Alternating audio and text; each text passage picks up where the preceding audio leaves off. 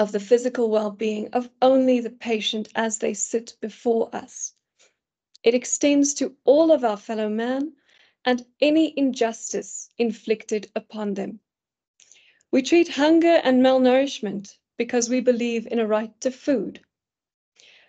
We ease pain because we believe in the human right to be free of being subjected to torture. We treat injury and life-threatening conditions because we believe in a right to life.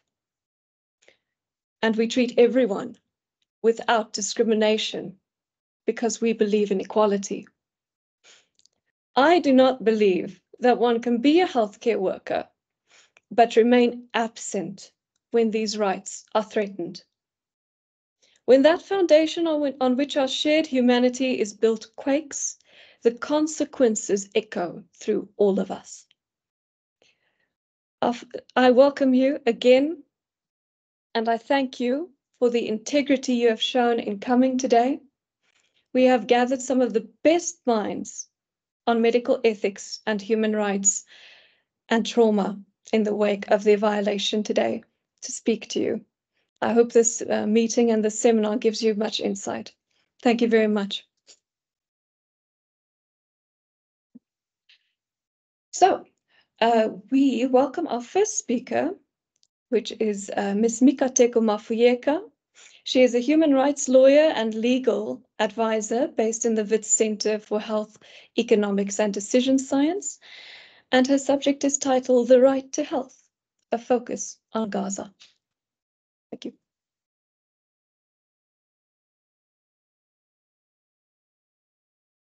Okay.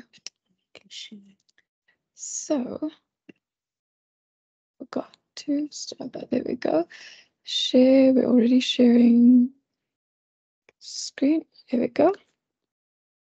PowerPoint. There we go. Okay. Thank you. Okay. I'm just quickly going to double check. Okay. Aisha, may you just please confirm that you guys can see our screen share? We can't see the screen share, although it's sharing the Teams, so we cannot see the presentation as such. Okay, I'm going to make one setting change and you can confirm for us. I'm going to stop sharing. Sorry, Mikate. That is a lovely view of the presenters. Good to meet you, and thank you for joining us. Thank you for having me. That's fine, Marcela, perfect. And I love we can see our presenter and we can see our presentation. Thank you. Lovely. Okay, let's go. Good afternoon or evening, everybody. As I've already been introduced, my name is Mikateko Mafuyeka, and I'll be talking about the right to health with a focus on Gaza.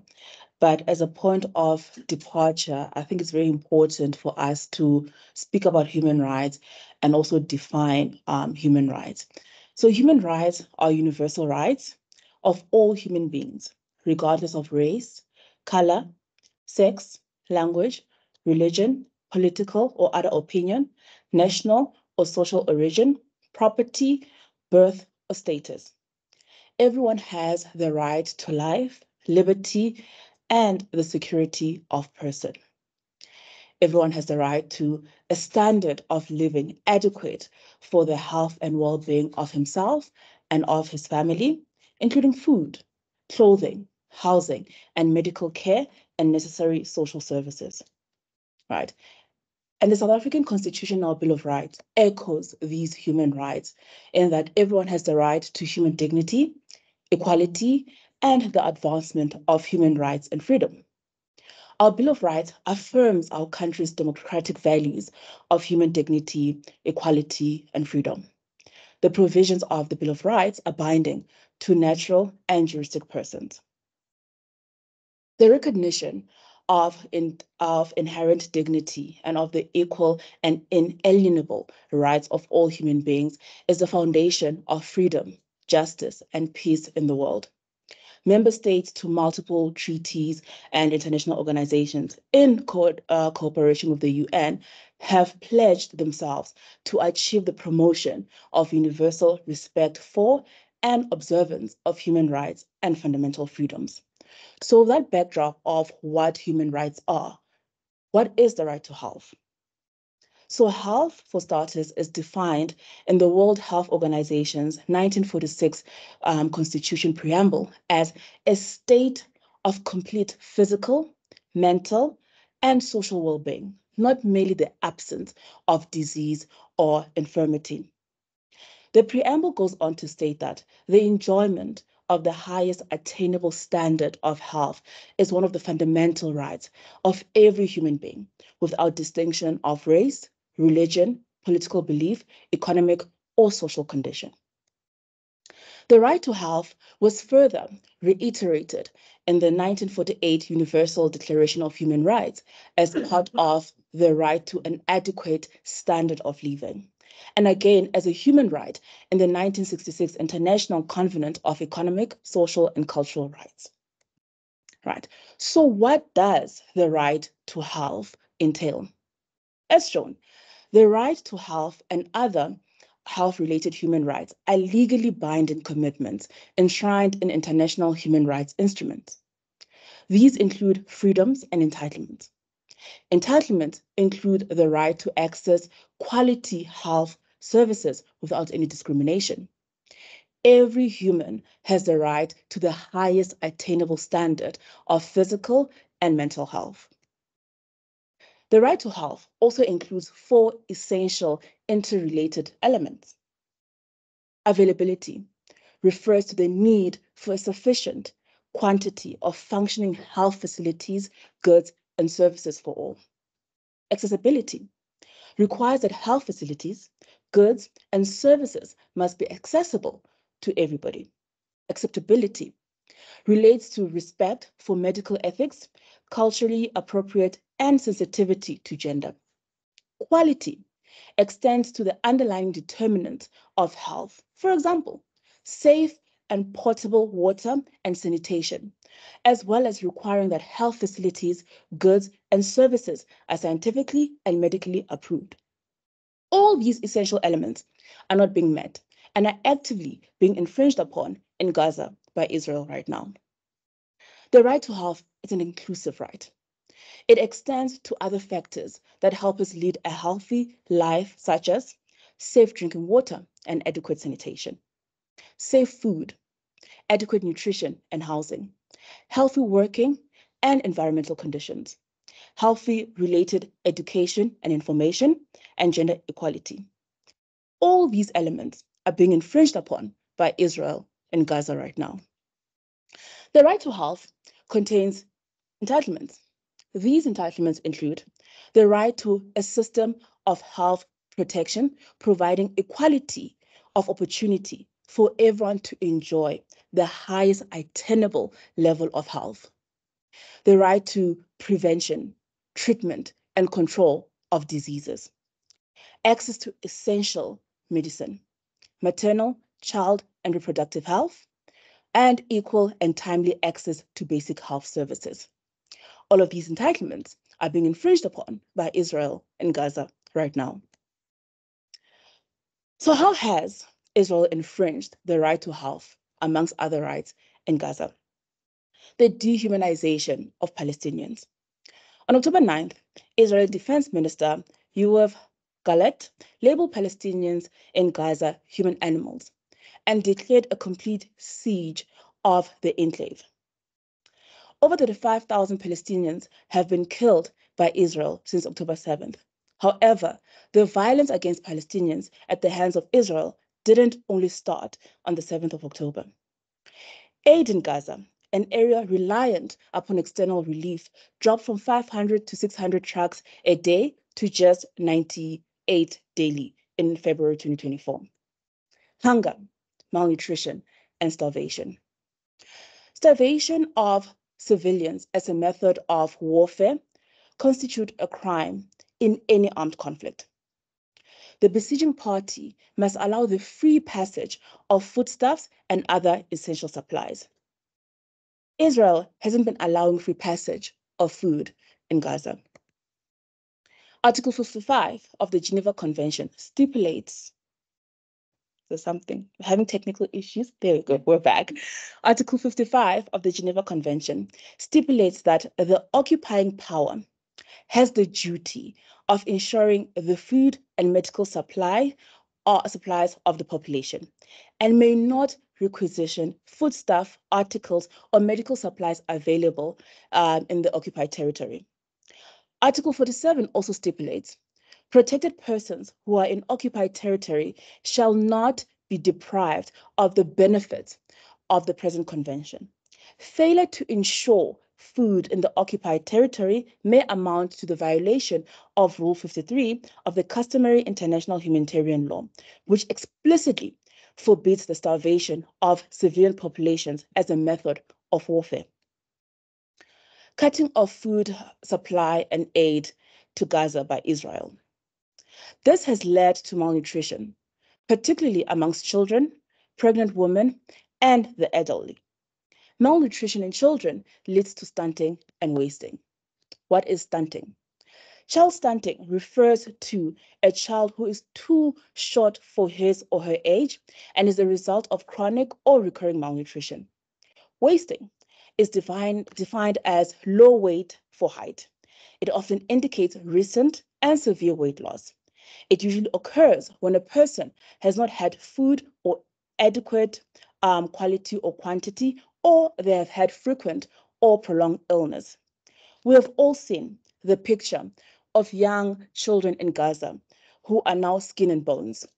If they're not killed by the bombs or trapped under rubble, they are being starved to death. These actions by Israel violate the rights of Palestinians in Gaza, the right to safe drinking water and adequate sanitation, safe food, adequate nutrition, and housing.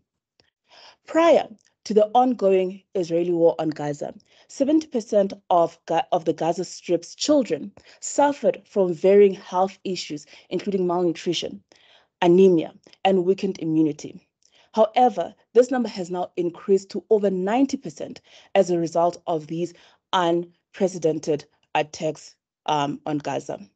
Infants in Gaza are at continuous risk of starvation, death, dehydration, and other health hazards due to overcrowding. Pregnant women, mothers, newborns are seriously threatened by Israeli attacks and disruptions and damage of health facilities.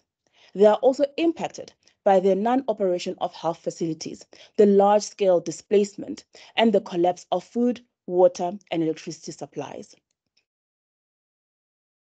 The killing by Israeli forces of hungry Palestinians waiting for aid in Gaza on the 29th of February. Now it's been termed the Flower Massacre. More than 100 Palestinians were killed. More than 700 were wounded. Bodies of Palestinians were flattened by Israeli armored vehicles. No regard for their life, for their right to food, freedom, or their dignity. The targeting of sites that produce and distribute food and using starvation as a weapon of war is not allowed. Attacks on hospitals and deliberately targeting hospitals and medical infrastructure. Israel has attacked the Indonesian hospital, Al-Quds Hospital, Al-Shifa Hospital, the Turkish-Palestinian Friendship Hospital, and the International Eye Hospital. These actions have led to a lack of medicine, vaccinations, safe water, and sanitation services, leading to a surge in infectious diseases and a public health crisis. These actions are a violation of all the human rights and entitlements stated at the beginning of this presentation, a violation of the right to a system of health protection, providing equality of opportunity for everyone to enjoy the highest attainment level of health, the right to prevention, treatment, and control of diseases, access to essential medicine, maternal, child, and reproductive health, equal and timely access to basic healthcare. These actions and these attacks are an infringement of all of those rights and entitlements. These actions and others not mentioned and continue to infringe on Palestinians' basic human rights, and more specifically, their right to health. So why is it important to protect human rights and the right to health? It is an obligation placed on states to protect and uphold human rights and the right to health. Our Bill of Rights dictates that we do so. The fabric of society and humanity dictates so. It is a moral obligation on all human beings. It is for humanity, for Ubuntu. We know too well that our freedom is incomplete without the freedom of Palestinians. From the river to the sea, Palestine will be free. Thank you.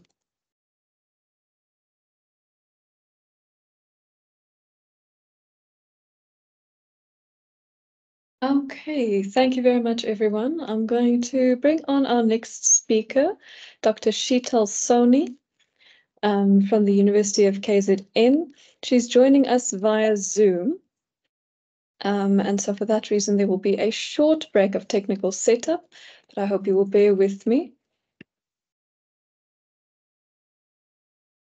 Okay. Dr. Soni, could I ask you to please activate your screen share and microphone?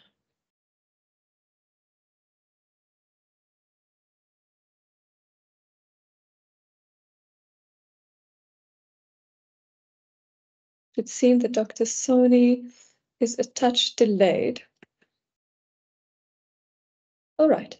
So given that we have a moment of free time, are there any questions for our first speaker? I'm going to bring the microphone to you. Or actually, would you mind coming upstage so that those on Zoom can see you? Yes. You can just Thank you for an excellent overview.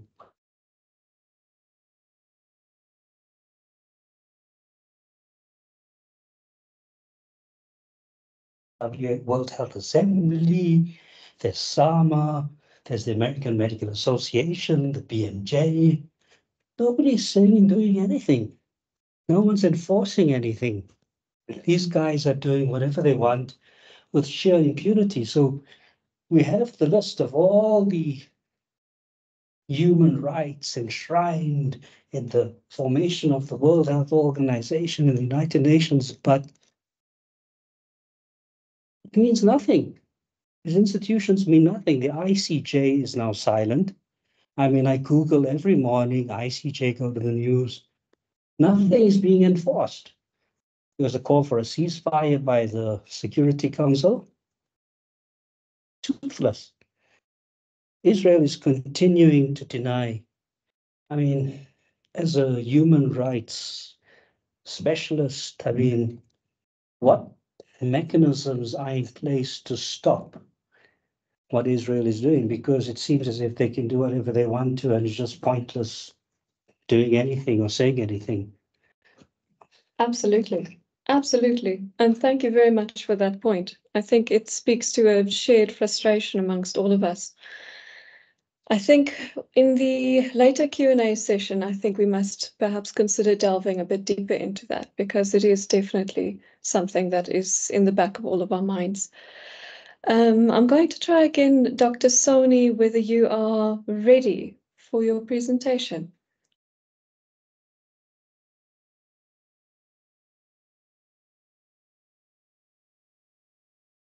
Seem perhaps not just yet.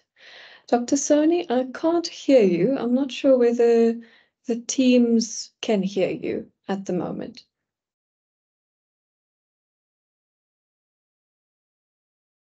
No, Marcelia, we can't hear Dr. Soni. Can't hear Dr. Soni. I can see it looks that she is sharing her screen. Can everyone see her screen being shared? Yes.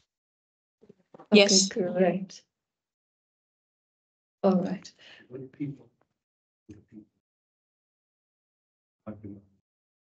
Okay, let me see quickly if I'm able to unmute Dr. Soni if she is muted.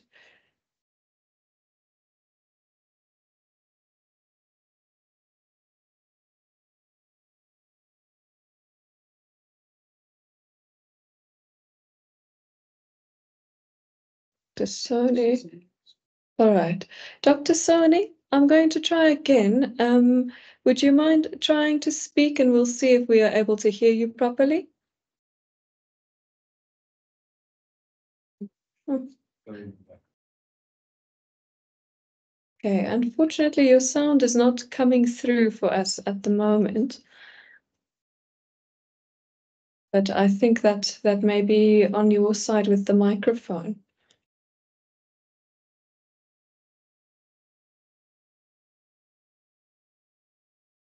Okay, I do apologize for the slight delay, everyone. We are going to get back on track in just a moment.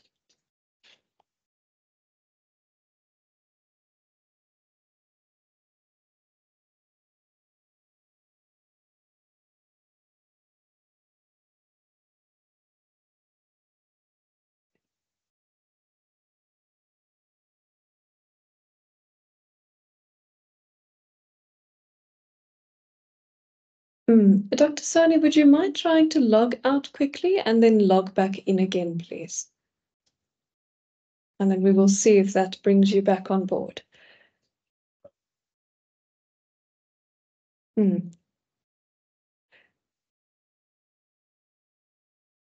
Okay, we're just going to give that a moment. Is there anyone in the chat who would like to add any questions? Or perhaps if our first speaker, Ms. Mikateko Mafuyeka, would like to address the gentleman who just came on's frustrations around feeling that nothing is being done. Okay. Ms. Mikateko Mafuyeka is going to speak to that point in the meanwhile. I just want to say that I share the same frustrations and sentiments because it feels like, for example, now with the resolution for a ceasefire for the remainder of like Ramadan, that's not sufficient. That is not enough. And then even when that was taken, the bombardments did not stop. So I think from our side, even with the frustrations, it's just to continue and to be relentless in terms of having these type of conversations and dialogues, you know, and being visible, being vocal, and putting pressure and threatening the legitimacy of these international bodies and organizations to say, we are watching. If you continue to do nothing, you are putting, you know, humanitarian law and international law at risk. It is on you to actually act. And I also think we need to arrive at the point of sanctions, you know, because even with apartheid in South Africa, the apartheid government didn't wake up and decide it's morally bankrupt or incorrect what they were doing. It's because it stopped being profitable. There were sanctions, economic sanctions in terms of culture, sports, and everything. So I think those also need to be imposed on Israel to force their hand and those that back them, you know, to stop what is currently happening. So I think what we're doing in terms of continuing being vocal and calling it out and venting out our frustrations and just not relenting, long term, we will hopefully start to see a shift and something happening. So yeah, I would say that. Okay. Thank you very much, Ms. Mafuyeka. And to your point, I absolutely agree. It's a matter of persistence, because as we know, if many corporations and governments had their way, there would be no say at all. So we do the best we can, and attendance, I think, is paramount. So thank you all again. I'm going to see whether Dr. Sony has managed to rejoin us.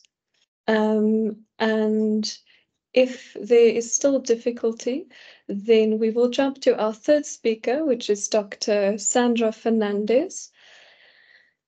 Let me just check on technical matters quickly. There. Does not seem, Dr. Sony, can you try to speak for us?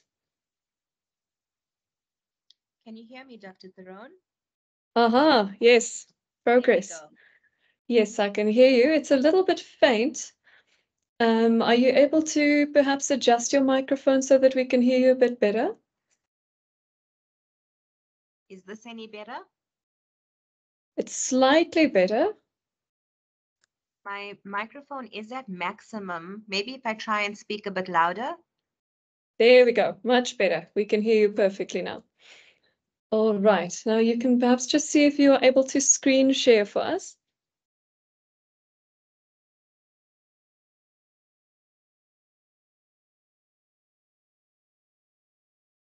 Good.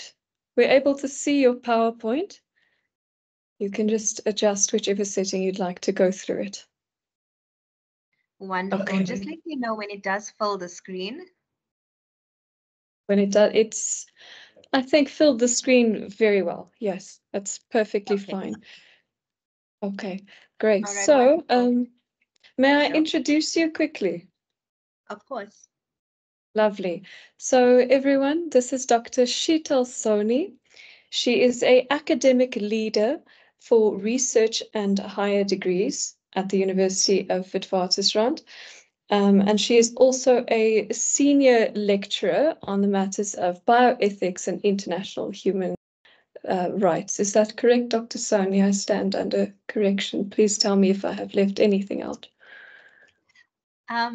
So I am at the University of KwaZulu-Natal, and I'm a senior lecturer in international law, bioethics, and intellectual property law, but mostly correct. Lovely. Over to you.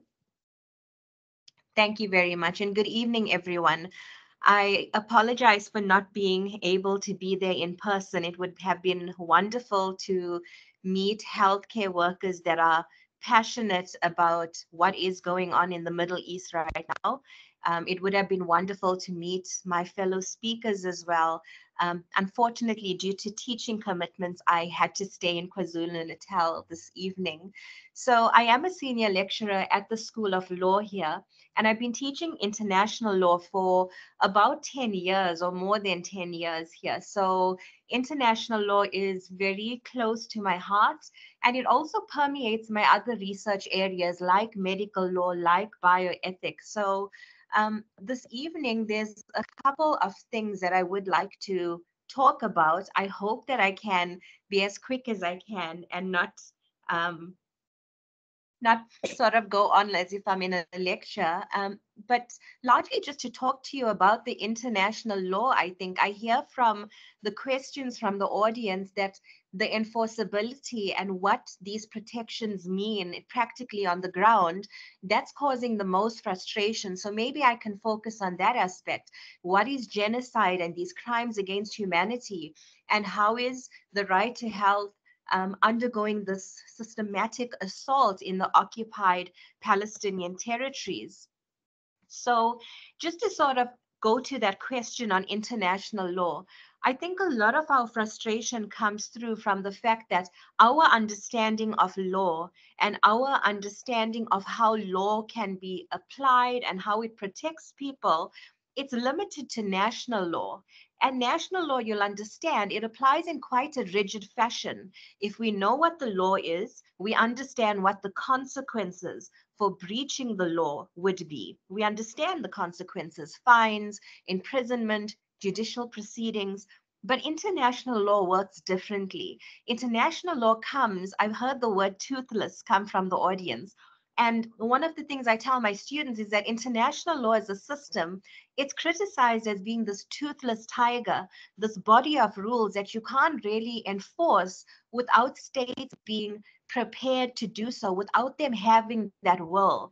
And the willpower, it's not something we find in national law. We don't have a choice as to whether the criminal law applies to us. It just does. But in international law, we need that political will for states to stand together and behave in a uniform way and respect bare minimum standards at the very least.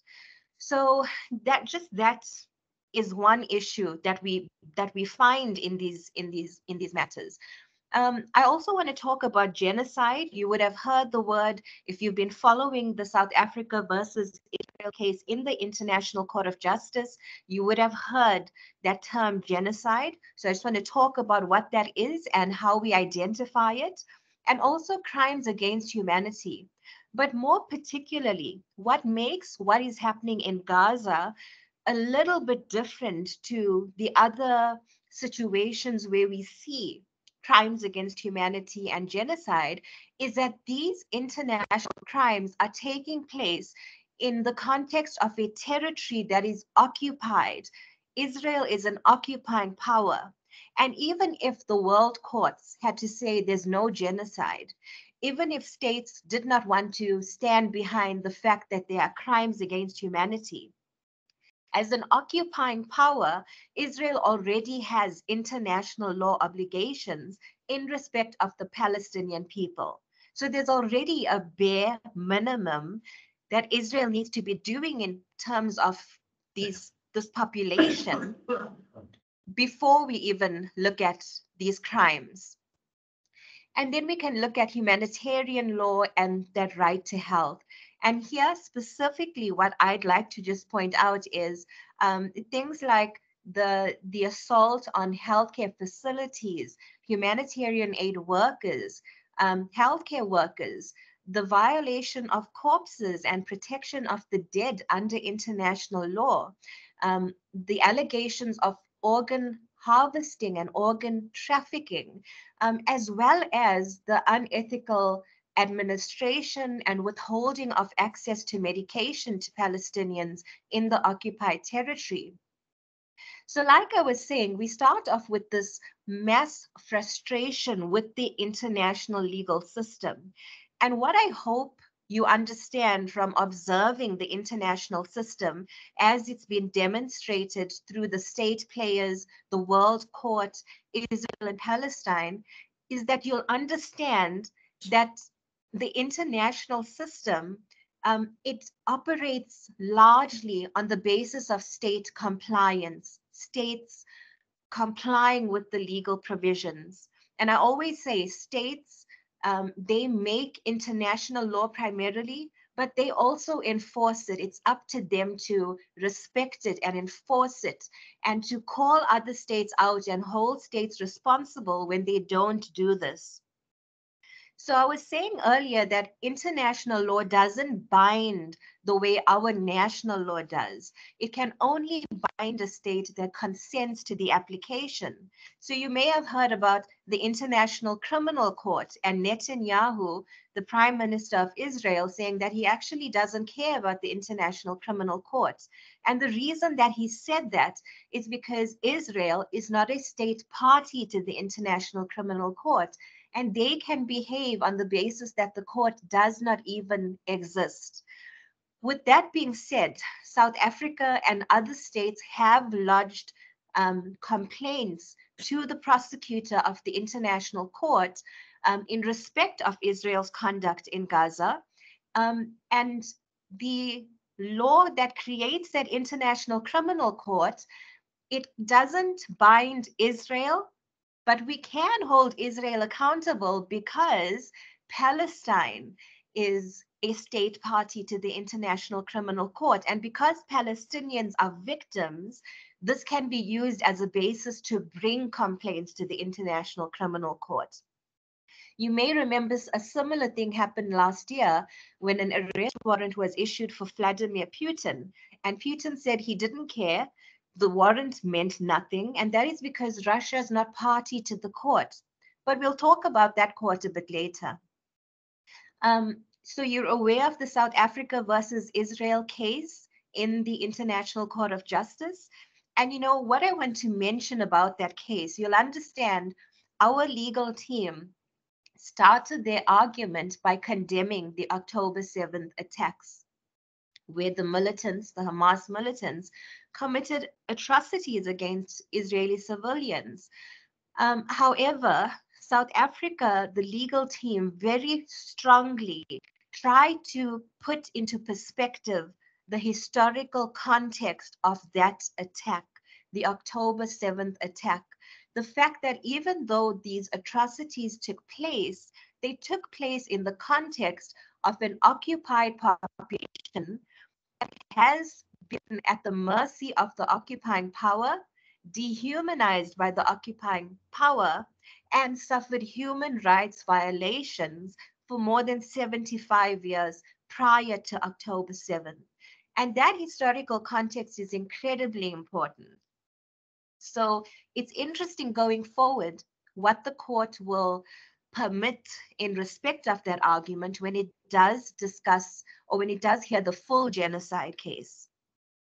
You'll also know that Israel argues that what it's doing in Gaza is defending itself. It's just exercising its right to self-defense in Gaza. But again, we've got this problem that even though self-defense is a right under international law, it's self-defense in an occupied territory. And think about that for a minute, that Israel is arguing that it's defending itself against the population that it's been occupying for decades, that it's been oppressing for decades. And that is why that historical context is so incredibly important. South Africa's also argued that this isn't self-defense at all. It's collective punishment of the population of Gaza, the civilian population. Israel's argued that Hamas has infiltrated the population. They're using civilians as human shields. But really, if we look at the decimation of Gaza and what Israel has to show for that decimation, there's no discrimination. They are literally attacking what they understand are very densely populated civilian areas. So, apart from the fact that after the October 7th attack and after the buzz in the International Criminal Court and the International Court of Justice, there's also been a rise in anti-Semitism and Islamophobia related crimes. There's also been a leverage of criticism that even disagreeing with Israel's argument or trying to, for instance, pass a ceasefire resolution, which you may understand has now passed on Monday, that those acts are anti-Semitic.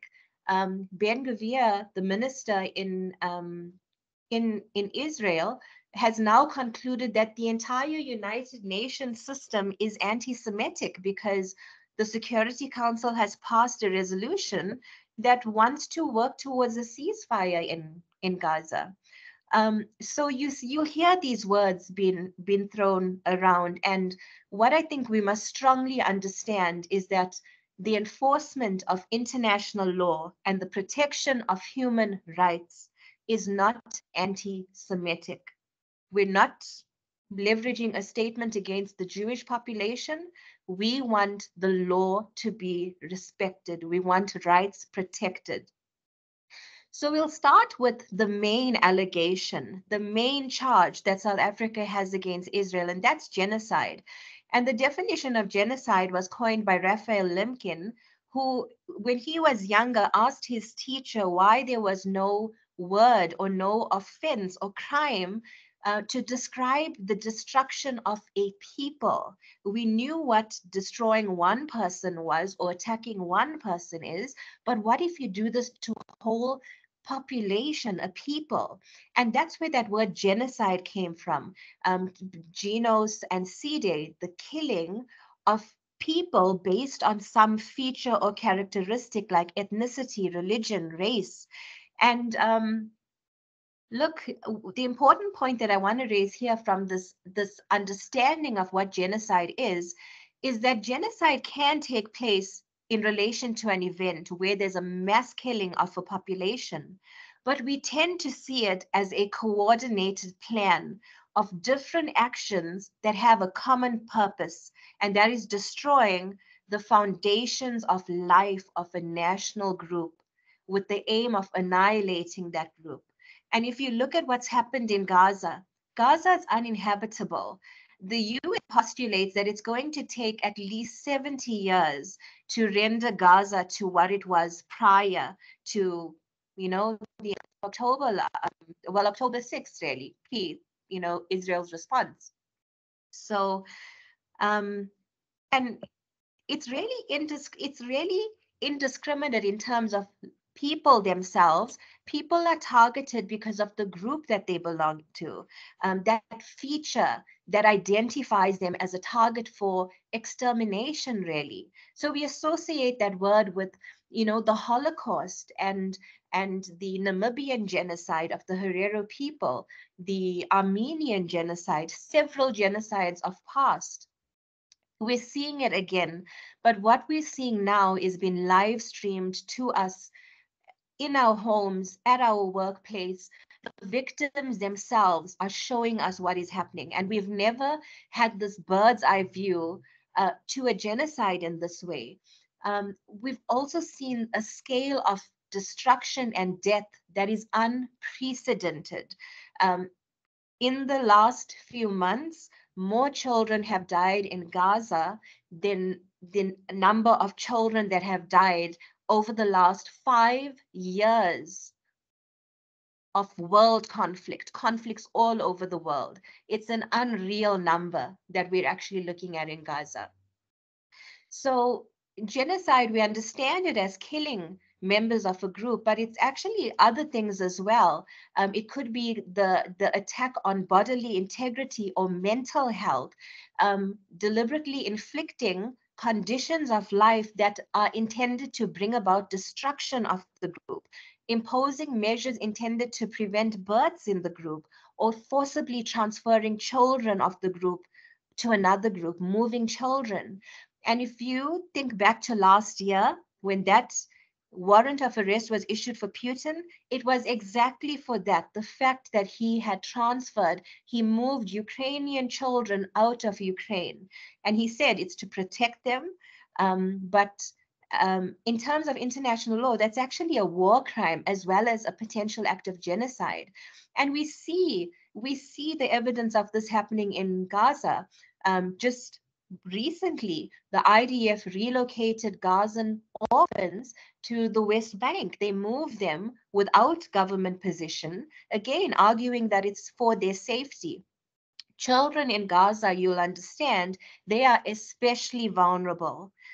You also know perhaps that one of the objects that is prohibited from entering Gaza is birthing kits, anesthesia, um, oxygen cylinders, incubators. So we also see that this is going to affect births in the group. What is it exactly? What is the purpose for removing these items and not permitting them into Gaza? Why not permit infant formula into Gaza? And what I'd like you to understand is look at the target. Look at the target of the killing. It's most women and children. Most women and children. If you want to attack a population and destroy a population, you also need to destroy the very basic way, the most vulnerable way that that population can reconstruct itself. You kill children so they cannot grow up. You kill women so they cannot have more children. You ensure that babies will probably die very soon after birth, or they'll starve. There's no formula. So it's a level of atrocities combined that is just unprecedented. One point I want to raise from here is in relation to other states, and it goes back to that point of what can we do? What is the purpose of the ICJ order? What is the purpose of the resolution? Collectively, these things can help us because look at what the Genocide Convention says. It says that apart from committing genocide, there's other offenses, there's other crimes in international law. Look at paragraph E, complicity in genocide. It means that from the moment that the ICJ said it's plausible that Israel's committing genocide, it means that any state providing support to Israel, political, giving them weapons, sending them soldiers, they are complicit in a plausible genocide. And as this case proceeds in the International Court of Justice, this will only become more damning for states.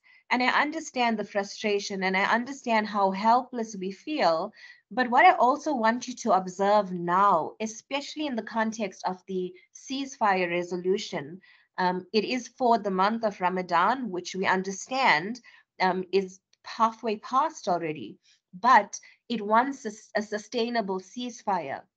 When we have documents like this come out of the structures, it only provides a more damning case against the states that are still supporting the aggressor. It's now going to be very difficult to send weapons to a state that the ICJ has said is plausibly committing genocide, that the Security Council has said needs to cease fire. Just yesterday, Francesca Albanese, who's a special rapporteur for the occupied territories, issued her report to the Human Rights Council, her fourth report that she called Anatomy of a Genocide. And she's confirmed, all of the human rights experts have confirmed there's reasonable grounds that this is a genocide. And she goes on to say that specifically, there's three things that we can see the intent of Israel to commit genocide: the bodily and mental harm to the group, the inflicting of group conditions of life that are designed to bring about physical destruction, and imposing measures to prevent births. We see that.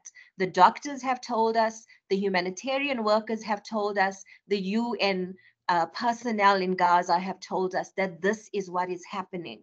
And she's also concluded that what's happening in Gaza is the most extreme stage of a long-standing settler colonial process of erasure of the native population, the Palestinians. So that's the charge, genocide. Israel says it's defending itself. And in terms of international law, one of the fundamental principles is that states mustn't use force against each other. We should not enter into conflict. We should strive for peace and to resolve disputes by peace. But with that being said, the Charter does envisage that there may be reasons for force to be necessary, like self-defense. But again, it's a lot of detail to go in, but just to sort of let you know how this will work and how the court will have to look at it. Self-defense in the Charter, in Article 51, the Charter says that nothing in the Charter will impair the right of self-defense if an armed attack occurs against a member of the United Nations. Israel is a member of the United Nations. Palestine, you may be aware, they're in the United Nations, but they have the special status of an observer state. The only reason for that is because Israel's allies that sit on the Security Council refuse to recognize Palestine, even though more than 140 states, including ourselves, recognize that Palestine is a state. The problem that Israel will have in proving self-defense is this. The Charter says that you can defend yourself if an armed attack occurs. And the way that the court historically interpreted this is state-to-state violence, a state attacking another state. Israel was attacked, but it wasn't attacked by Palestine. It was attacked by a militant group. And this was the same problem that the United States had when it was attacked by what it concluded could be the Taliban in the September 11th attacks. And the difficulty is that a militant group doesn't represent a state. Hamas is not Palestine. So again, it only points to that conclusion that Israel wants to defend itself against Hamas and eradicate Gaza of Hamas, but it's doing so by attacking the population, the innocent state population. Proportionality, self-defense must be proportional, and nothing can justify the October 7th attack, even if we say it took place in the context of Palestinians suffering for decades and decades. But when we look at the way that Israel has responded, it's not proportional, and proportionality is a legal threshold in international law. It's going to be very difficult for Israel to show the International Court of Justice that what it's done to Gaza was a proportional response to what happened on October 7th. It's rendered Gaza uninhabitable. It looks less like self-defense. It looks more like it's making Gaza, it's removing those conditions of life. So Israel as an occupying power, look at its obligations under international law, even if we, don't consider genocide for now. The occupying power cannot acquire sovereignty over the territory. But we've seen just the other day Israel declare that it is taking control of 800 hectares of Palestinian territory, that this is now part of the state of Israel. That's a clear violation of international law. You are stealing land, you are taking land by force. Occupation can only be temporary. And just in February, more than a record number of states appeared at the ICJ to argue that the occupation in Palestine, it's now become permanent. Israel has occupied Palestine for decades. The occupying power must respect the laws that are enforced in the occupied territory. That's not been done because Israel controls the occupied territories and enforces its own law there. The occupying power must ensure sufficient hygiene and public health standards, provide food and medical care. And this is exactly what a lot of international law scholars feel will be the downfall of Israel. It's not going to be able to establish that as an occupying power, it's done this. This is a fundamental requirement for occupation, that you have to take care of the population that you're occupying. You can't oppress them, suppress them. And what Israel's done, is it's ensured it controls the influx of goods, including food in occupied territories. And it's ensured that Palestinians have just enough to sustain them, that ensures that they are just above the UN threshold for starvation. It makes sure that it keeps them just above that. They have little, but just as little as is necessary to keep them above that threshold. The occupying power also can't transfer people. It can't take Palestinians out. And we see this. It's trying to push Palestinians into Egypt.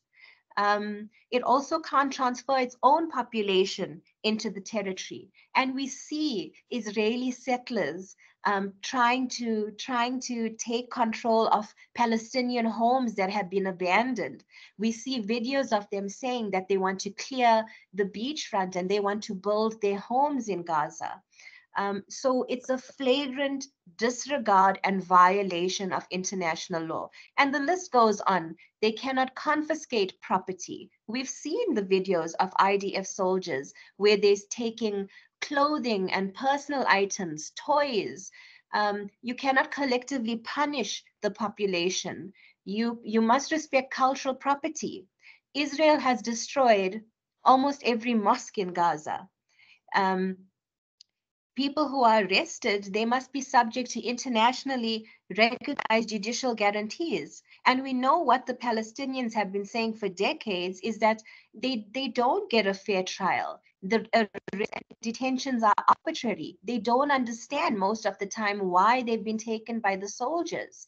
Israel, incidentally, is the only state on the planet that arrests, detains, and prosecutes children in military court. It seizes and detains children without their parents. And we do not know how these children are kept, apart from what the children tell us when they are released. And they suffer in that detention. Various rights exploitations that are incredibly heartbreaking. And also humanitarian workers, the Red Cross, they must be given access to the population. They must be able to work. And we see the ambulances get targeted. We see the officers get targeted. Protected persons in international law is so important. Pregnant women, children, they are vulnerable people. They are protected, especially in international law. And we've seen them become primary targets here.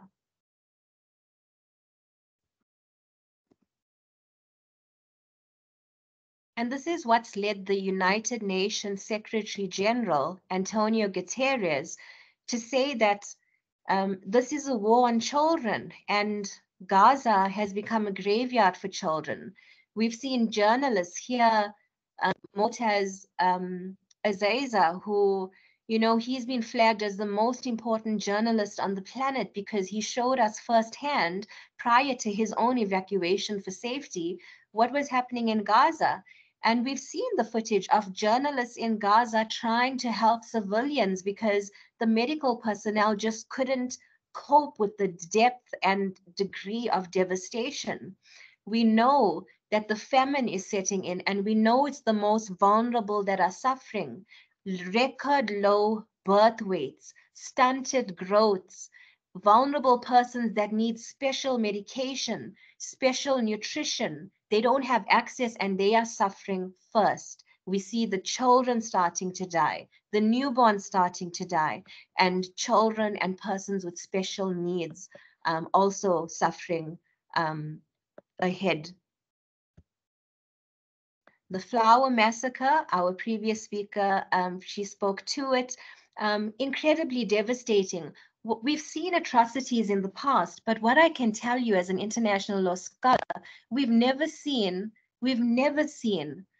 a civilian population be baited with food and then targeted for extermination. And here is the satellite image of the flower massacre, where you've got a dense group of civilians desperate to access food. And the IDF says they felt threatened by how many people there were, and they opened fire on the population, killing more than 100 civilians. And there's been several flower massacres now.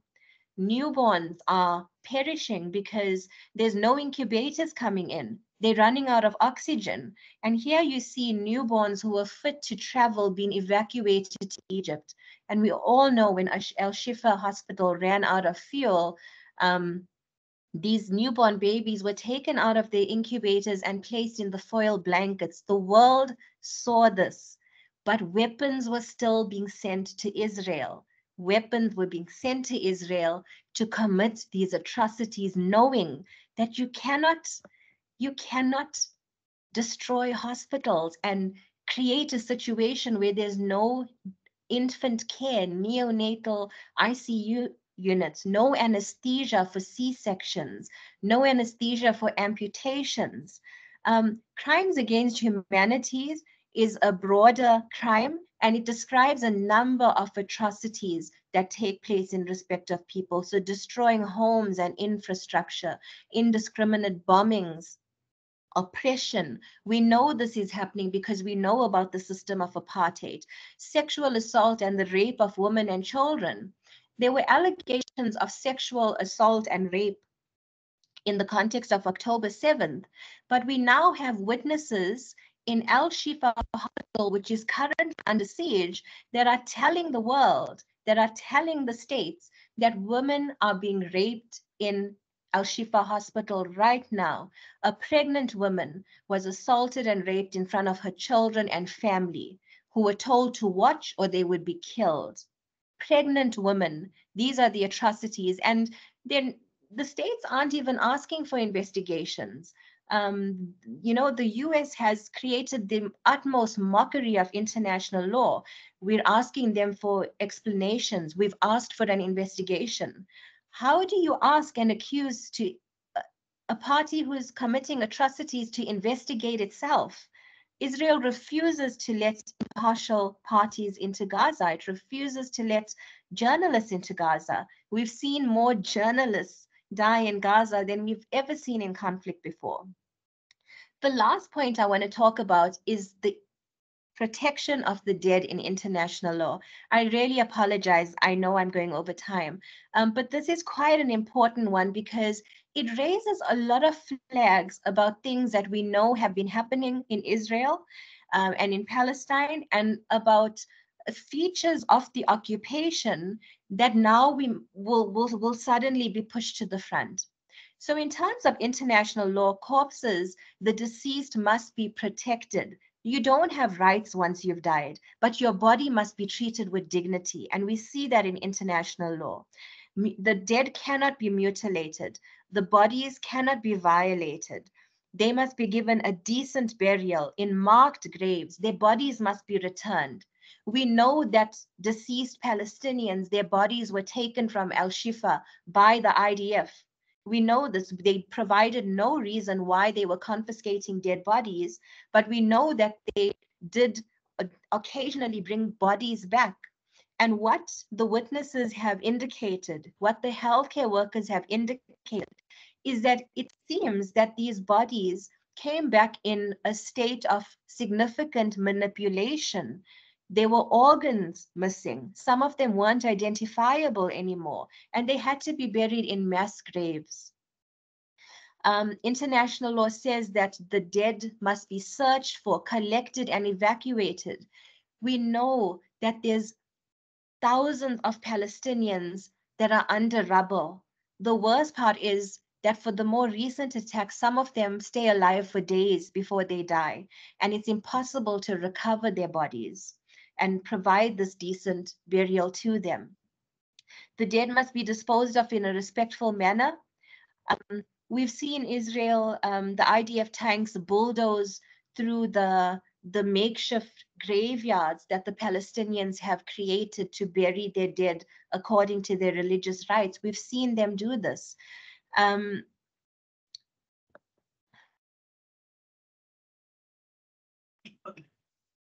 So the rights of the family members are very intertwined with the rights of, international law protecting the dead. And the Human Rights Committee has said that disrespecting human remains, it can amount to cruel, inhuman treatment of the family of the deceased. And one of the things that we've been told is that when Palestinians die in custody, the IDF sometimes tells families that they will keep the body for the duration of that person's sentence, knowing full well the importance of having the body for the religious rites that must be performed. Israel's long been accused of harvesting organs, and here we see some evidence that there may be even more unlawful activity being undertaken in the context of war. Because the Palestinians who died in custody, the Palestinians who died in the bombardments, the bodies that were seized, it seems as if a lot of them come back in a significantly altered fashion.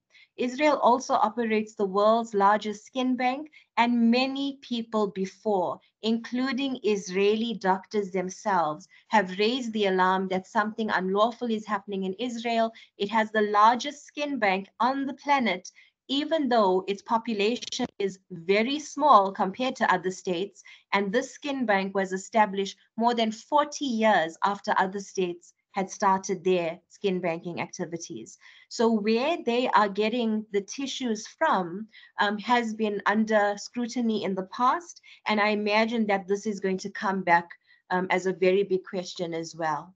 So signs of theft of organs, no identification, refusal to disclose where the bodies had come from, and the confiscation of bodies from the hospitals themselves. And this is not what international law wants. It doesn't want mass graves. When last did we see these? We saw this in the Holocaust of the past, and this is what's happening in Gaza today. We know that access to medicines as well is a massive problem. I'm going to finish in 1 minute. I'm almost done. And like I mentioned before, the list of items that Israel is not permitting to come into Gaza is very arbitrary. And it's a lot of medications and material that the population needs: water purification system, medication, infant formula, oncology medication, EpiPens, ventilators, incubators, things that the population needs to survive. And the Prime Minister says we will only give minimal aid, but they're not even doing that. So now that we watch the atrocities daily, we get frustrated, our hearts are heavy, we are losing faith in the law now. But where is the light? Where is the end? There will be a shift in coming weeks. There will be a shift, a massive shift. We do have hope for a light in the darkness. And where we see this is collectively, when we collectively see what's been happening on the international front, what we see through the ICJ, through the resumption of funding to humanitarian aid in Palestine, UNRWA being refunded, through the ceasefire resolution coming from the UN on Monday, through the special rapporteur's report that came through yesterday, we see more vocal responses. We're seeing states calling Israel out on the atrocities and calling for it to stop its bombardments. So collectively, we see a light in the darkness, and we see Israel and the United States that is helping Israel fight this war. We see them become more isolated. So, what can we do? We must continue our activism. We must continue to advocate. We must continue the BDS initiative, and we must continue being voices for the voices who are being suppressed, the voices who are being quietened. And look, there will be a shift and the conflict will end, but the heaviest aspect of that is that it won't restore Gaza and it will not bring back the loss that these people have suffered. I really apologize for going over time, but that is my presentation for this evening. Thank you.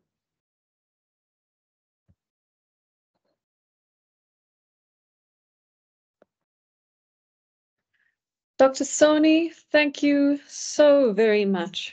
I think the insight we've gotten from your speech has been wonderful. Really, I'm so grateful to you for the work and the thought that you have put into this presentation. And you may not have been able to hear from where you are, but I can tell you that you did get a very good round of applause from where we are here at the venue. We really do appreciate you. There are some questions that have been asked for you on the chat, but we are going to move to our. We can ask one question, and then our last speaker is going to start her setup. Is that all right with you? Yes, that's fine. Okay, wonderful. Are you able to see the chat? Yes, I can. Okay, great. So I'm going to select one of these, which I think is pertinent. Let's say, after declaring a genocide, what are the ramifications legally for a country?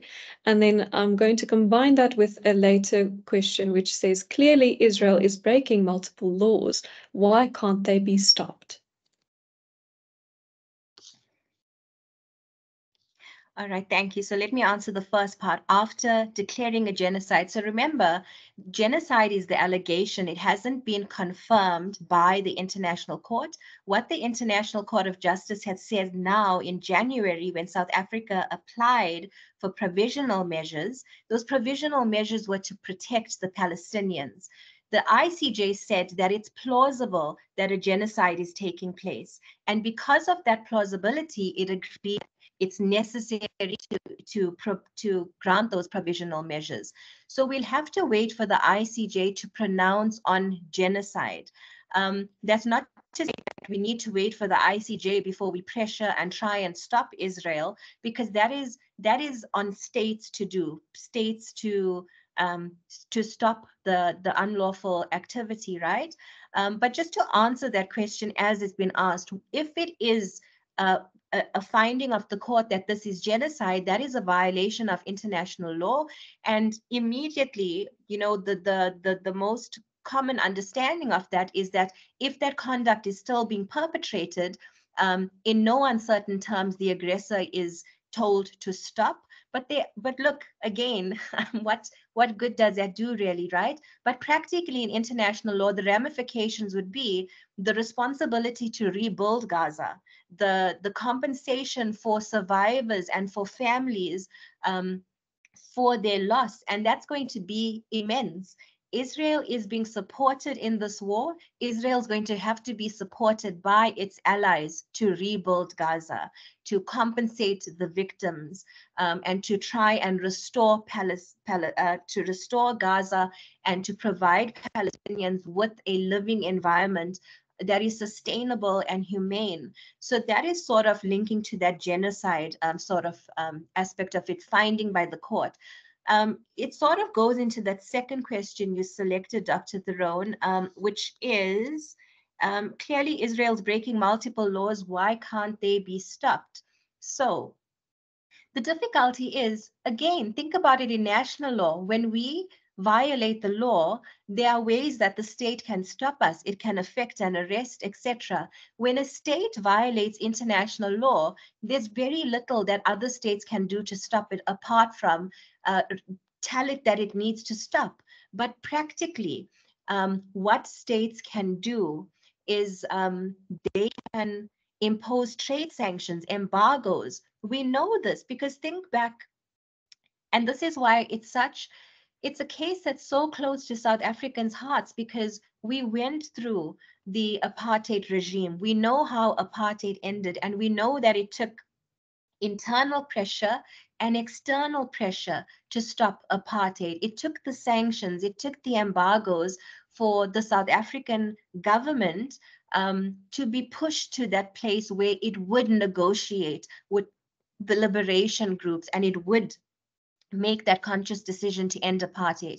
And that's why we know definitively that this will end, and we know that Palestine will be free. It has to be, because we found our freedom. So that's what can be done. So we can talk about issuing warrants from the ICC, etc. But that's gonna, again, it's gonna need states to enforce that. You'll know that we got in trouble historically because there was an arrest warrant for the arrest of Omar al-Bashir. And when he was in South Africa never arrested him. We let him go. And you'll know that we got into a lot of hot water last year when Putin wanted to come here for the BRICS meeting, but there was an arrest warrant for him as well. And what did we do then? We learned from our behavior in al-Bashir, and we told him, if he comes here, South Africa has to arrest him. We need states to be on board with protecting international law. So how do we stop it? States need to, number one, stop arming Israel. The United States can stop this. I'll be quite frank, we all know it. The United States can stop it by stopping the weapons supply. Stop sending money and troops and weapons to Israel. They will not be able to do what they're doing in Gaza. Sanctions. The UN can consider expelling Israel. We were suspended. South Africa was suspended twice from the United Nations for apartheid. It can be done. There are things that can be done. My final word is we need states to have the political will to do it. And that's what can end all of this.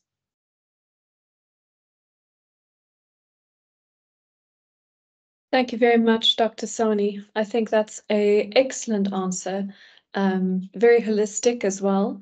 And as I often like to comment, if the governments do not hold one another accountable, then the people will. I just want to let everyone attending in person know that we do have food available for breaking fast at 6:15. You are all very much welcome to please help yourselves to the savories and everything that's available on the tables on that side of the room when the time comes. We're going to move on to our last speaker now, Dr. Sandra Fernandez, on the impact this humanitarian disaster and these atrocities have had on everyone's mental health. So I welcome Dr. Sandra Fernandez. We will have more Q&A at the end. So we're just quickly going to change setup, but everyone is free to think on more questions to add to the end.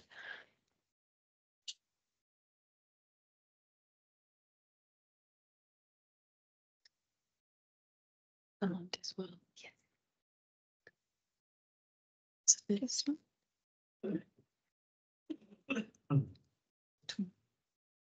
So Dr. Sandra Fernandez is the divisional head of neuropsychiatry at the University of Witwatersrand.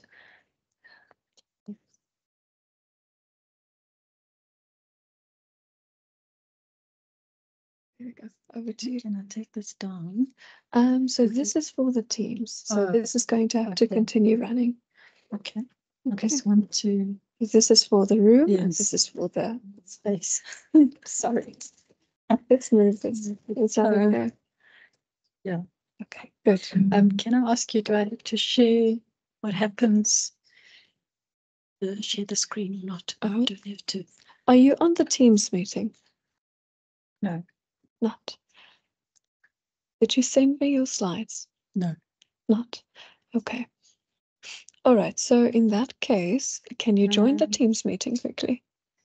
Sorry, everyone. Sorry. Technical issues, but we are getting back to it in a second. Okay, I'm gonna have to. I don't have the link on here. Teams on my. Let me send it to you quickly. I've got it on my WhatsApp, but not.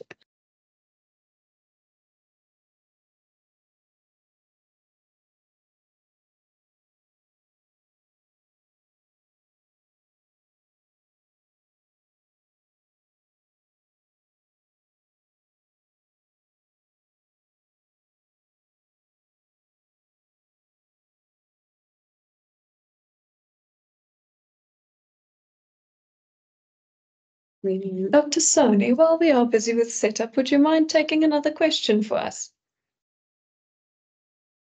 Certainly, I'm here.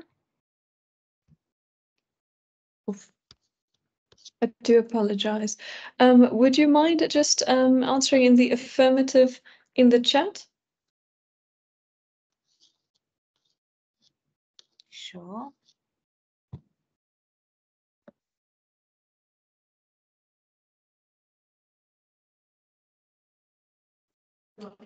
Masiria, what are you asking? Dr. Sony has agreed to answer the question. Am I right? Sorry, our sound did cut out for a short moment there. Can I answer directly in the chat, Dr. Theron? I just wanted Want me to. answer I think live? it would be better if you could answer live. I just wanted to know Sure. whether you would be willing and available. Sure. Let's move to the question of what is your opinion about Nicaragua's case against Germany with respect to their complicity in the genocide in Gaza? Thank you. So thank you, Hassan Mohammed. So that's a great question. You know, when the proceedings were lodged at the International Court of Justice, and a lot of us looked at the paper, the application paper, so to speak, we were sort of, you know, Nicaragua seems to be quite active in the International Court of Justice, and we were sort of interested to see how Nicaragua would frame its argument. But again, goes back to what the Genocide Convention says about complicity, the fact that a state can be committing an offense if it actively supports a state that is committing a genocide. And as soon as that ICJ in January said that it's plausible that this is a genocide, that was a warning signal for all states that were supporting Israel that they are complicit in a plausible genocide. So my opinion, when I read the papers, I think a lot of scholars, you know, we were a bit concerned about the strength of the argument, but incredibly, we have seen practical consequences because I'm not sure if you're aware, but there's a German delegation that has gone to Israel to discuss international humanitarian law with the Israeli government, their obligations, what is happening in Gaza, and to sort of issue this very strong reminder. So again, it's that shift, and we see it happening. We see it in the language that states are starting to use, and we see it in the way states are starting to behave. So the fact that Germany, that was very, you know, was one of the first states to say that that this is not genocide, they're convinced it's not genocide, and they were very strongly supporting Israel.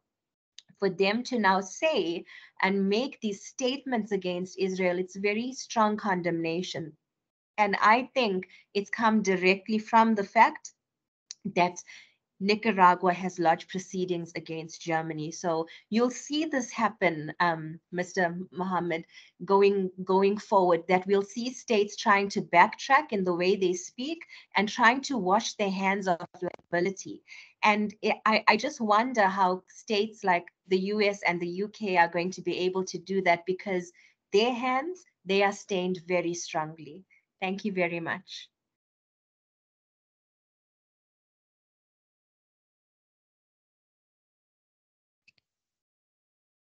Thank you very much, Dr. Soni. I think that's going to be a difficult thing moving forward, holding nations accountable after the fact, especially given that the time is passing. We have now connected Dr. Sandra Fernandez to our teams, and she will take it from here. It's not coming.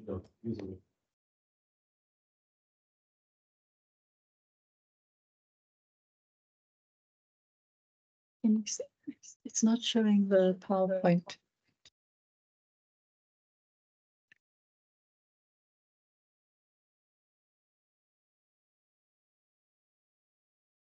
And I need to have. All right, we're going to throw in another question.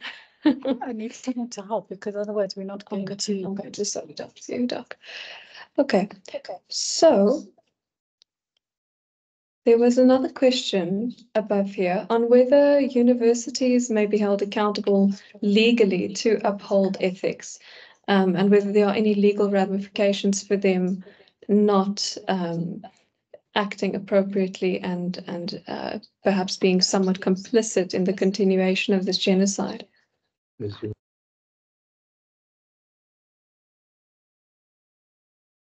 I'm just trying to find the question. I'm not sure I see that question.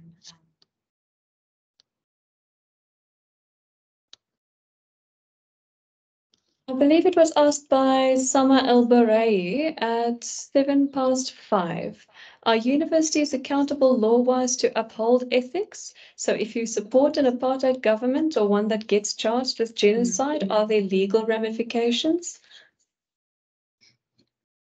All right, so no, there wouldn't be legal ramifications for the universities, but what we do see, so that first part of the question asks, are universities expected to uphold ethics? I think, the answer is yes, an absolute yes, because if we think about it in this context, that the fact that, what we see, tells us in our soul and in our mind. And what the International Court of Justice has said is that we may be looking at a genocide in real time.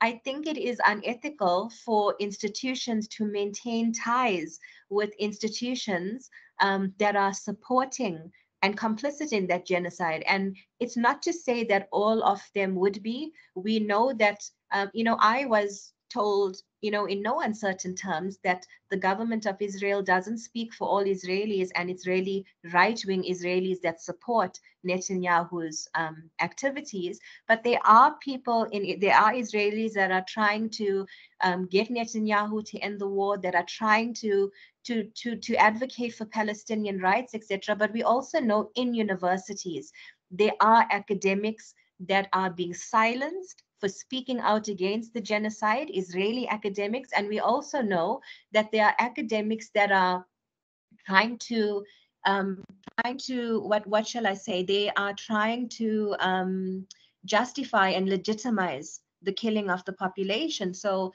a lot of institutions have already done this. They have and it started, it always starts with the individual. We talk about states and organizations, but at the end of the day, we are people, and we are people in these structures. We are people who can tell our government and make our government and push our government. And that's what we're seeing with all those protests, all those people out there advocating for Palestine. They're making a difference. They are making a difference. And we see in academia, academics urging their institutions to cut ties with Israeli institutions. Especially when we think about, for instance, the assault on academia, the fact that the universities in Palestine are destroyed, the fact that professors, the deans of health sciences, the deans of law, they've all been killed. They're all gone. So it's the assault on academia and the fact that we should rethink our ties with the state as a whole. And that's why even South Africa itself has been calling for state to sever their ties with Israel, because we need to actually steer Israel to that conclusion that it has to end what it's doing.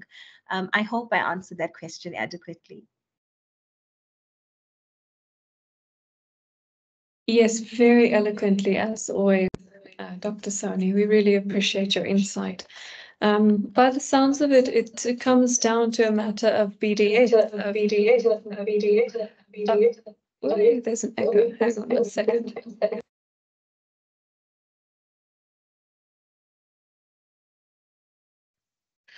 So essentially, boycott, divestment, and sanctions of institutions.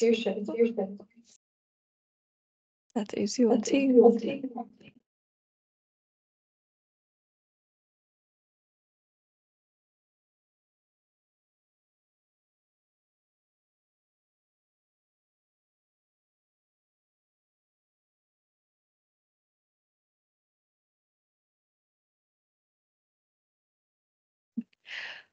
All right, we're going to move on to Dr. Sandra Fernandez's presentation now.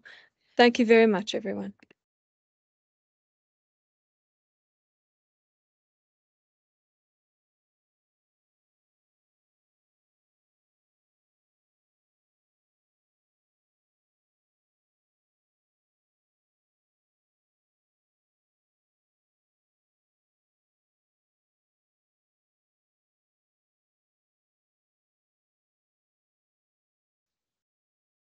Dr. Theron, you need to unmute for us to hear.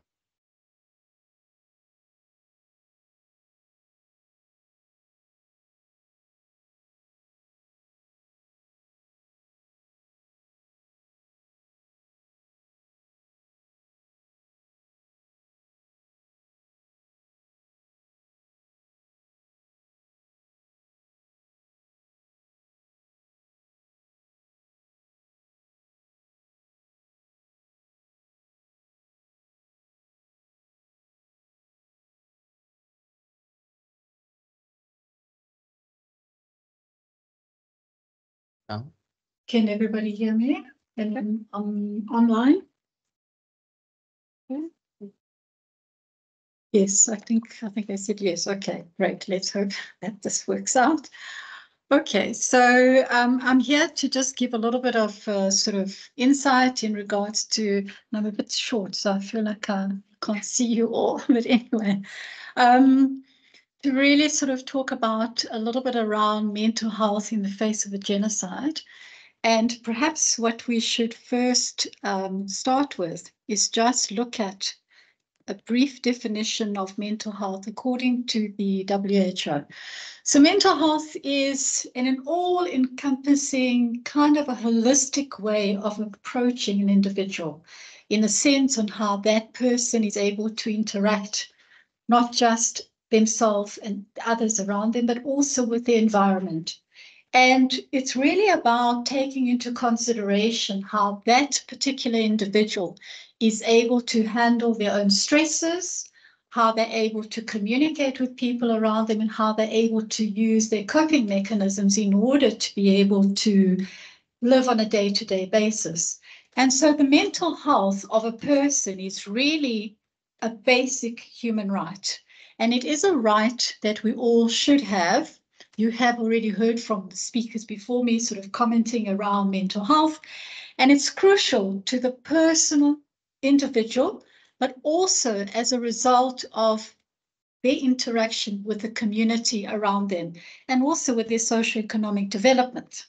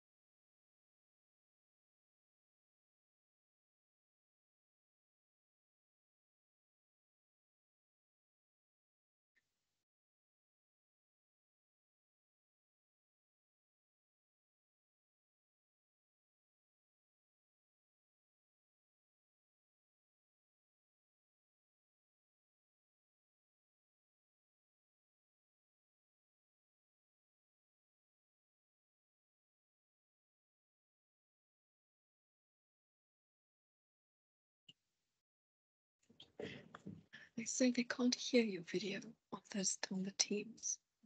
Okay. But it's okay. It's brilliant.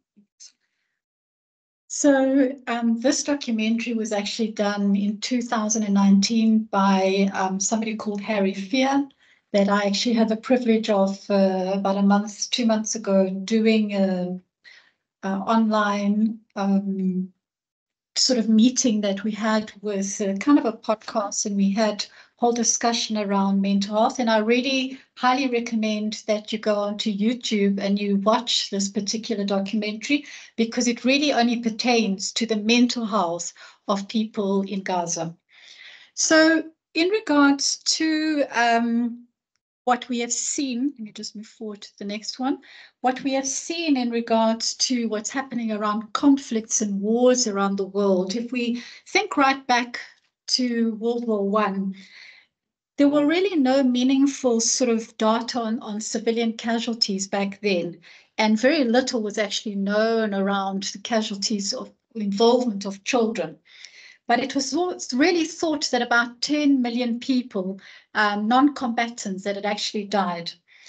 If we fast forward to World War II, we had about 33 million people that actually were killed, and an unspecified number of children.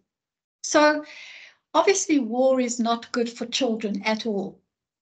And there are many direct effects of wars, obviously deaths and injuries as a result of that, but there are many indirect effects of wars, such as malnutrition, which we've already heard a little bit about from some people, and that's because of the lack of resources that often encompasses what happens during times of wars and conflict. And if we even look back to the time of Second World War, countries that were not invaded in any particular way, such as Malta islands, but who sustained heavy bombardment from those that were involved in the war, they, in fact, the impact of this is that they had birth rates that were impacted and severe malnutrition that was actually widespread. If we also even fast forward to the Vietnam War, about 10% of the casualties then were children, of which really there was 1 million civilians that were actually killed in the 60s in the Vietnam War. And half of the children from that particular war actually didn't even see their 5th birthday. A lot of them died from indirect effects of war, such as various infectious diseases, malaria, pneumonias, etc. And in the Cambodia War, which was soon after the Vietnam War, 15% of children were also malnourished as a result of that. So food has increasingly been seen and been used as a weapon of war. And in past wars, you know, mostly it was combatants that were involved in wars, but this has now subsequently been moved into the arena, into the civilian arena. And unfortunately, children are often caught at the crossfire.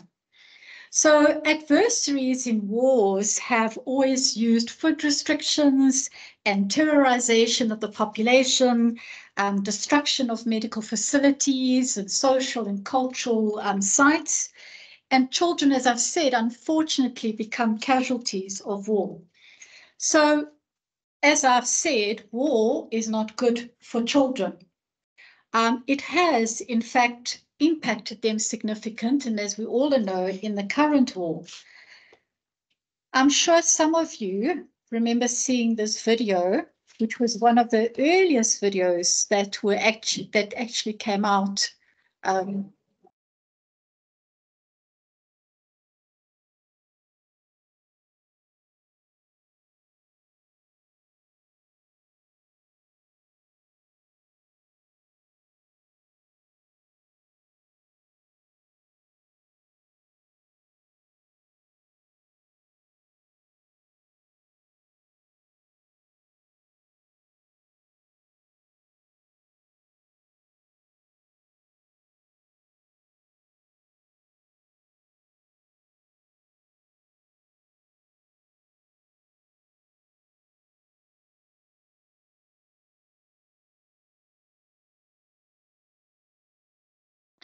So if you can imagine a small child who has a completely bewildered expression on his face, complete shell shock from most likely being pulled from under the rubble, because you can see that he's got the dust on his face and all over the body. And really at that age, not really having the capacity and the language to be able to understand the trauma that he's undergoing. And that language is not available. And so that trauma is not able in any way to be expressed outwards. So it's really, unfortunately, during times of wars and even going back to previous wars, that's why I mentioned some of them before, that we actually gained insight into conditions such as post-traumatic stress disorder.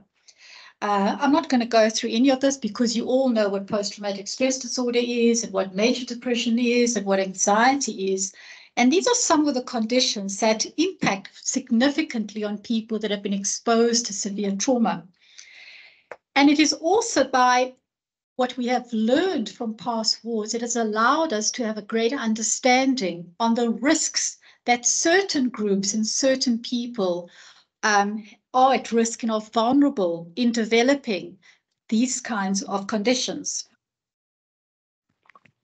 So there are some risks take into consideration when we look at vulnerable individuals that in particular have been subjected to mass trauma. Various things such dose-dependent exposures and trauma within a particular conflict. Also, the number of war or traumatic events during that particular time that they've been exposed to, and things like mass displacement and migration, which we are all too familiar that we have seen in this particular context that we're currently talking about. And then there are other risk factors for people that are even more vulnerable, that perhaps might have a pre-existing neuropsychiatric condition or some kind of a psychiatric condition with a significant past medical history, that there would be huge risk of developing severe trauma and further consequences, those indirect effects that I have alluded to.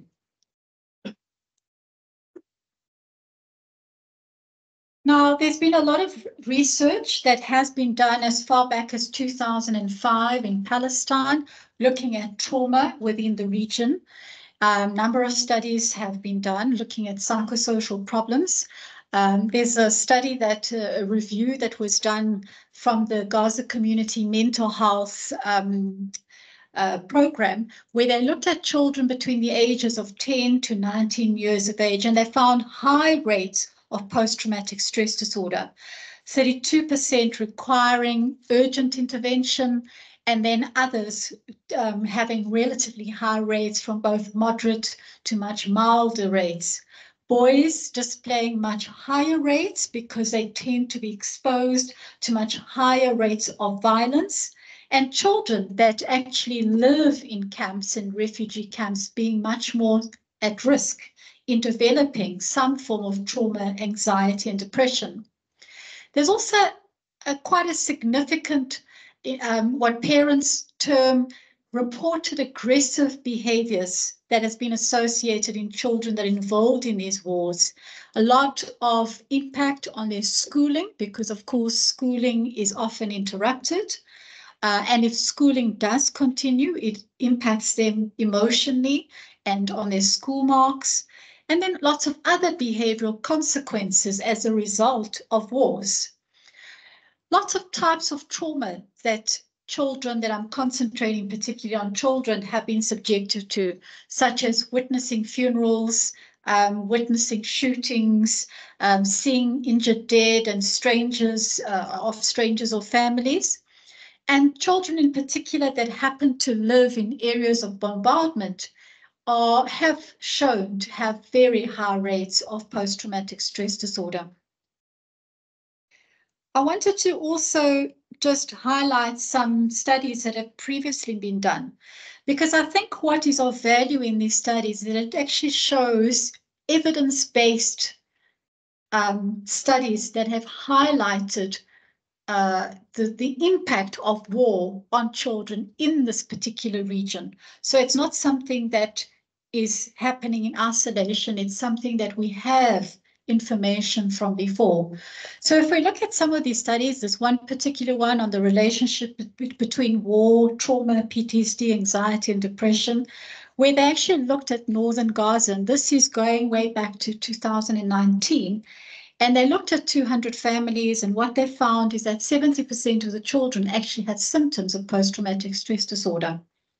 33% had heightened levels of anxiety, and the study actually looked at about 250 children in all various ranges of ages from around 6 to 16 years of age, and all of them had a variety of traumatic experiences that had been subjected to.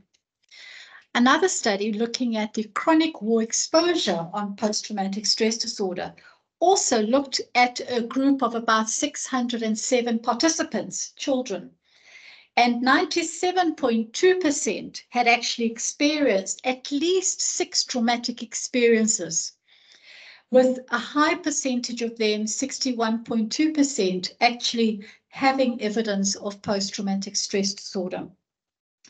Another study looking at depression, in particular in the West Bank, and that was during 2007.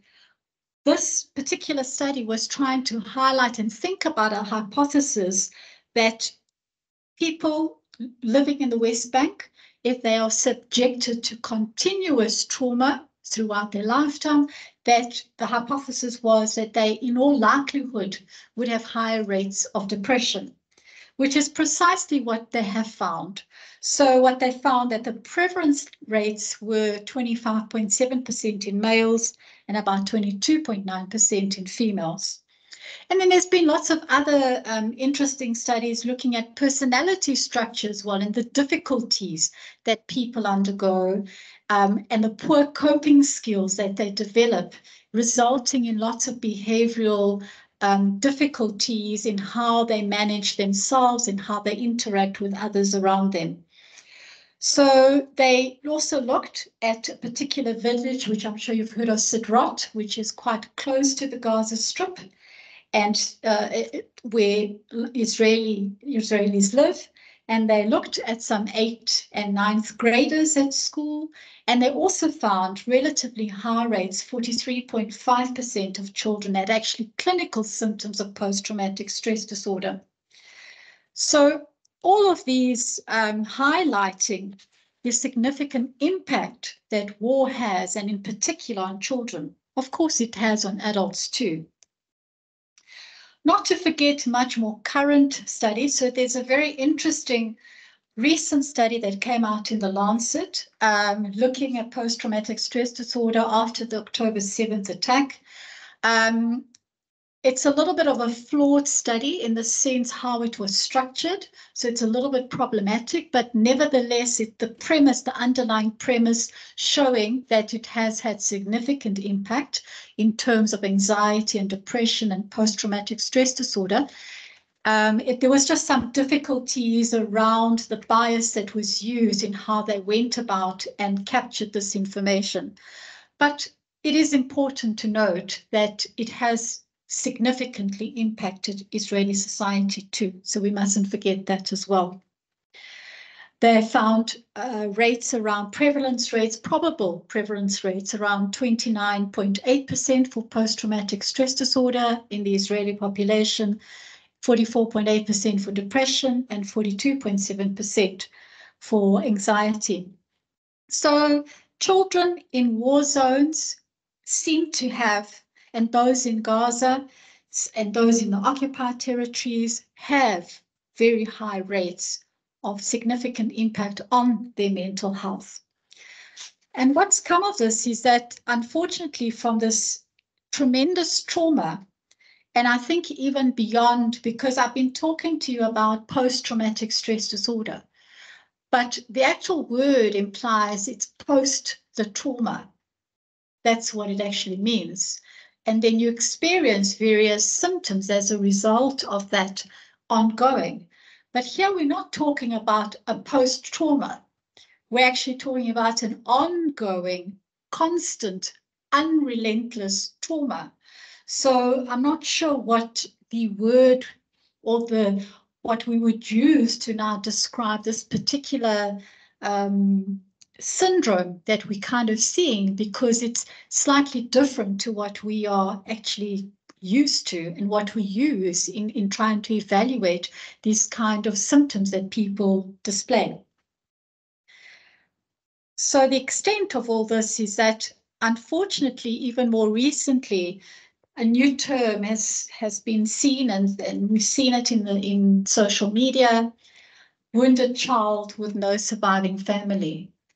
And that's because how this war has impacted children. We are looking at about, currently, if the estimates are correct, it's noted that about 17 to 19,000 children have become orphaned. And there's probably around, they say, around maybe 1,000 children that have multiple amputations as a result of the conflict. So you can imagine the trauma that's associated with all of this and the impact that it has. So where to from now? Because how do we build resilience? How do we help people to move forward? And there is a multi-dimensional model of resilience that is thought of, that one can think of in moving forward. This resilience type of model has actually been structured on children born of genocide or rape in Rwanda, which looks at a very inclusive and intergenerational approach in order to support strengths, in order to build resilience and resources, and in order to capacitate an entire system. And this multidimensional resilience model works from bottom-up and top-down approach. And the bottom-up approach is looking at the individual first and how that individual functions within the immediate community, etc. And then a top-down approach from both a global perspective and a national perspective. So from bottom up, in terms of, for example, the individual and the family, it's about thinking that families need to be fluid, especially in times of conflict, because they often are displaced, or they're separated, or, as we currently see now, many become orphaned. So there has to be a development and a new structure and thinking around how that new family is going to exist for the particular individual children or adults. And in the community setting, that both social and cultural factors networks need to be rebuilt, and also public hearings perhaps need to be considered. So what Rwanda did during the time of the genocide is that they actually set up sort of lay judges who adjudicated and heard evidence on many perpetrators. Kind of sounds a lot like what we had the Truth and Reconciliation Commission, and they did a lot of that. We had huge investment, Rwanda, in order to try and move forward from the genocide that they experienced. And in fact, Rwanda has become almost a postmark case for success following a genocide, in that the economy is one of the top economies in Africa now. And they invested a huge amount in terms of not just money, but in terms of individuals and support in order to build the population going forwards, because of the millions of people that lost their lives. So nationally, for example, it's about sharing. So from the top down national aspect, it's about sharing solidarity and restoring some kind of basic national functioning, and rebuilding once again a society. Now, for example, in the case of Rwanda, what they did is that they removed the whole identification around ethnicity. And they actually removed your ethnic status in your ID cards. And all that they had was one sort of national identification of everybody. You were not a Hutu, or you were not you were just a Rwandan, and that's it. So those were some of the things that nationally Rwanda employed in order to try to build solidarity. Globally, so the involvement in terms of global input, now we've seen global input on various things, for example, like in the climate crisis, where there's a lot of global movements and involvement. And what this has shown is that there is a recognition now that nations are very much interconnected, that we don't live in isolation. And there is a sort of shared global responsibility. So if we think back to following the Holocaust, there was kind of the rhetoric that was quite prominent, never again. Okay, and that was something that actually was highlighting in order to say that this is not something that we are going to allow to happen to anyone else. There has to be a recognition that there is a collective responsibility in terms of moving forwards. So what about healthcare workers? So healthcare workers, as you know, are have unique challenges, especially in our current war on Gaza. And that's because of the intensity and the impact that this war has had on the emotional toll of the healthcare worker. Both from the immediate violence that they potentially subjected to, but also the kind of the instability within the system that just crumbles and has crumbled. The targeting of hospitals, and not just the targeting of hospitals, but just not having the basic things that you need to be able to function as a healthcare worker in order to provide that need and that treatment that you have to for your patient. So there's disruption of services. They themselves that have been in an environment that is safe, being a hospital, now are actually in unsafe places. Healthcare workers completely overburdened and the capacity just being overflowed. If you think about, in the hospitals you're there and you treat your patient. But in this particular case that we're looking at, the hospital is not just a shelter for those that are sick and injured, but it's become a shelter just for people to have refuge. And so now you have these hospitals where you as a healthcare worker, not only have to sort of deal with your own emotions and the consequences of what's happening, during the war that you're experiencing, but also everyone around you, some of whom are not even patients themselves, but they just happen to be there. So there's a lot of emotional demands, not just from people around you, but also from families that you are not able to see on a regular basis. So there's lots of struggles that are currently taking place. And of course, the trauma of just being in the position where you have to undertake certain procedures without having things like anesthetics or certain drugs in order to really undertake quite traumatic procedures like amputations, for example, that in itself becomes traumatic for the healthcare worker because you are having to now live through this process where the person that you are working on is under no anesthesia.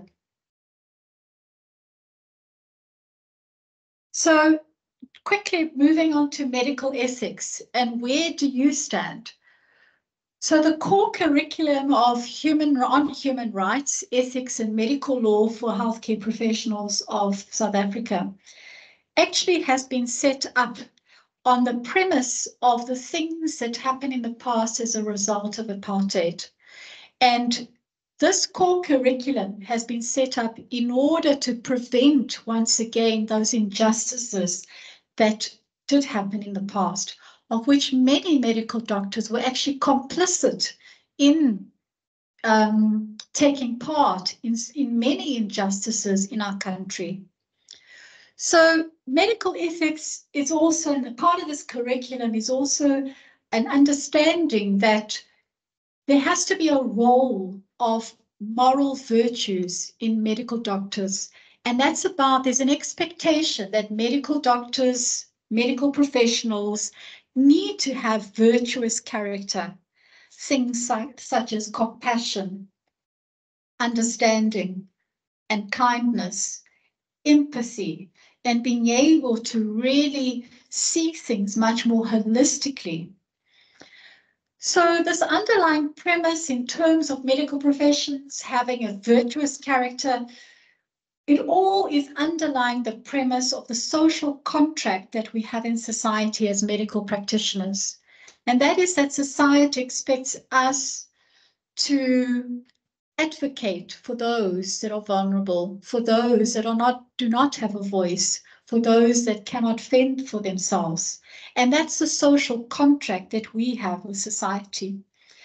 So the Health Professionals Council has guidelines which seeks to promote human rights and to ensure, as I mentioned earlier, that the past failures do not repeat themselves. And also this premise in terms of this medical ethics is that there should be a commitment to far-reaching social responsibility that we have beyond our little bubble of just us and maybe the patients that we see and the relationship that we see, but to actually have an understanding that something that is far more reaching than that, that we need to think beyond our immediate surroundings so that there is no complicity in human rights abuses going forwards. When silence kills, and that's just something that I've recently written, which if you follow South African Journal of Bioethics, at some point it will come out as an opinion piece that I've written.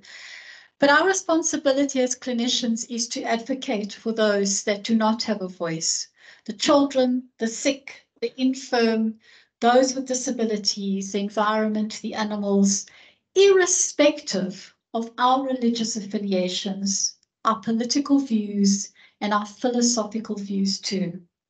That we have to learn how to bring ourselves outside of what our own individual views might be, especially around religion and politics and all these complex issues, and have a greater understanding on how we should be thinking with those virtuous traits on and have compassion and understanding for the injustices around us. So being neutral in the face of a genocide actually means that one is siding on the side of the oppressor. And our role is really to expose human rights abuses and to use our position and our voice in order to raise these issues at multiple levels so that we are not complicit in crimes against humanity. So mental health is often a neglected aspect of medicine, but it has far-reaching repercussions, as you can see in what I've tried, alluded to, and shown on the different wars and what's currently happening in the war in Gaza, because it has far-reaching intergenerational trauma, and this trauma that continues with further generations. And this war in Gaza has become the tipping point globally as an exposure as well to the injustice against humanity that still exists, and we need to acknowledge that. And it has exposed that global trauma that has happened.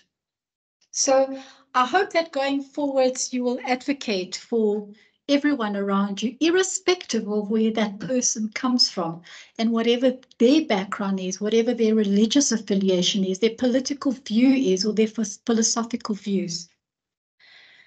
So going back to where I started off, you saw that little child initially that had been subjected to severe trauma, and you saw that horror in his face and his inability to really comprehend what was happening to him. And this is the same child.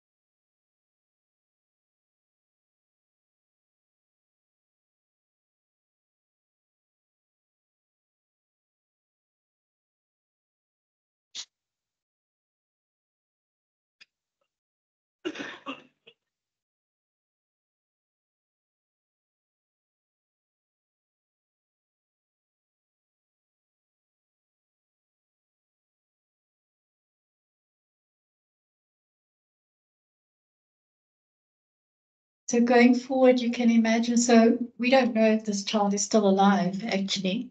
And that area where you saw has actually, it's one of the many United Nations shelters that have been bombed. So going forward, you can see the tremendous amount of work that is necessary to rebuild. You know, it's easy to think about, and much easier to think about the rebuilding of the structures and the infrastructure in Gaza. But the core of the individual is what is going to require the most work. And to prevent the trauma to continue going forwards, not just in Palestinians, but in Israelis too. And it is this trauma that needs to be dealt with that really has, it's these indirect effects of post-traumatic stress disorder, depression, anxiety, that really has a huge impact on the individual, on the greater community. And it is this mental health that needs to be urgently addressed. I thank you.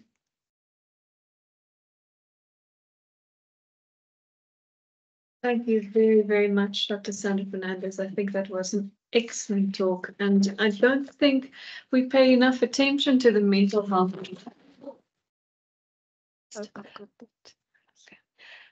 I think mental health is a often neglected component of conflicts and genocides. This one in particular, as you say, will have very far-reaching effects, and we really thank you for elaborating on exactly the scope of that impact and the fact that it's intergenerational as well. It's not just restricted to the generation living through it right now. So now I hope that everyone has been able to break fast. We will be moving on to some Q&As.